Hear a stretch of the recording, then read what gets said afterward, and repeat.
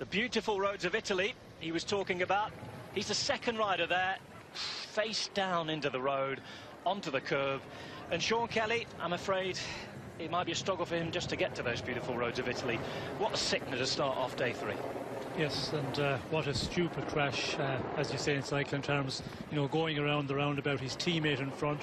It looked like there was something on the road, that there had to be something the way Gretsch slided out, and Peraud tried to avoid him. The bike of Gretsch